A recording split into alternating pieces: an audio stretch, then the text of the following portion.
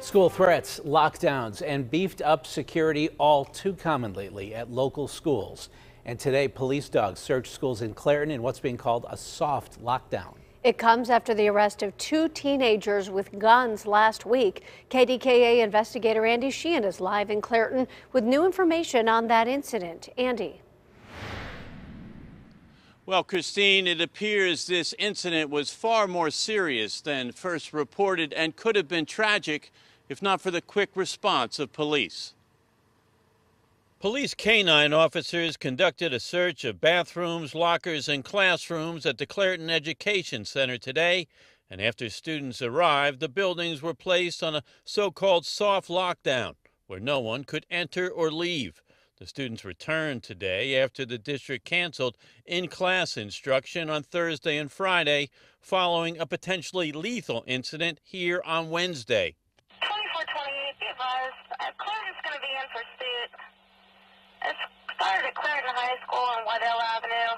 3 males with guns. 3 young men reportedly standing outside the building with guns drawn.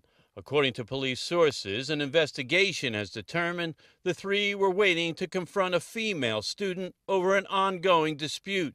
Sources say the female student's mother saw them and called 911, and the youths fled when Clairton police arrived.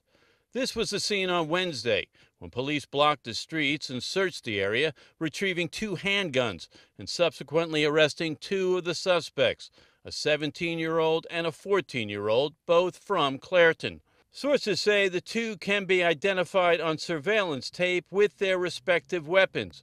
According to police sources, both young men are students but have previous criminal charges pending and are not permitted on school grounds. Police confirm they have been charged with firearms violations and terroristic threats related to the incident on Wednesday.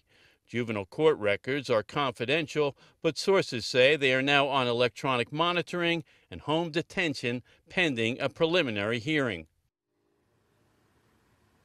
Now, the Clairton police chief did not return phone calls today, but Superintendent Ginny Hunt tells me that this search was scheduled last week and there are no new threats. She said the search did not uncover any weapons. Reporting live in Clairton, Andy Sheehan, KDKA News.